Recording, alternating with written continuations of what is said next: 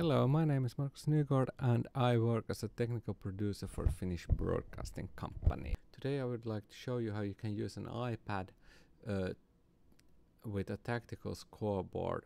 First you have your iPad with a tactical scoreboard. There's plenty of different. What you need is an iPad, an Apple TV, and with Airplay you can screen mirroring your iPad. There are small lag. There are different tactical scoreboards that you can choose from. It's up to you what you can do.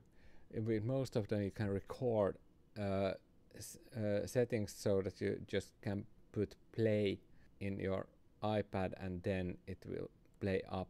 So you can in preview build different situations on a for example football field, and then you can with the you can have the players to run after the ball how you like.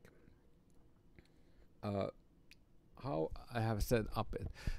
What I have an iPad, an Apple TV, a third generation which gives out a 1080p, and to the Apple TV it has just an HDMI output. So for broadcasting I first convert the signal to SDI. The Apple TV doesn't give out 1080i. I convert the signal to 1080i with an up-down cross converter. Then it would basically you can put it in your video mixer.